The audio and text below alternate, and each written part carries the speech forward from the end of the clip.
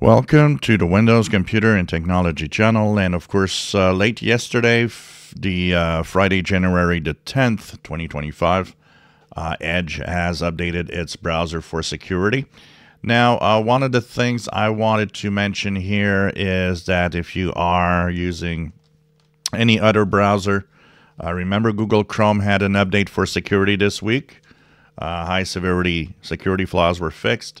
And so that means every Chromium browser also has that. So if you're using Brave, Opera, Vivaldi, and Edge, well, Edge just got the update. So you should all have had some update this week for security. In Edge, upper right corner, 3 horizontal dots, help and feedback about Microsoft Edge.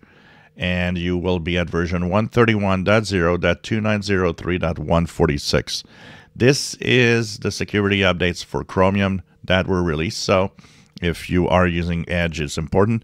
And even if you're not, I always recommend that you do update Edge if you haven't installed or make sure that it's up to date.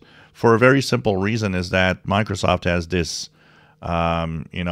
way of sometimes having Edge get its updates rather than not get its updates, sorry, but open web pages. Just because, they want to.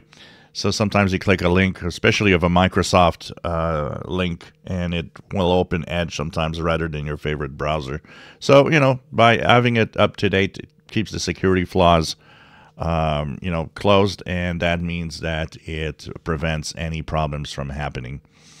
So do check out your updates and make sure that you check out your Chromium browsers also, as they are all, of course, vulnerable with the security flaws.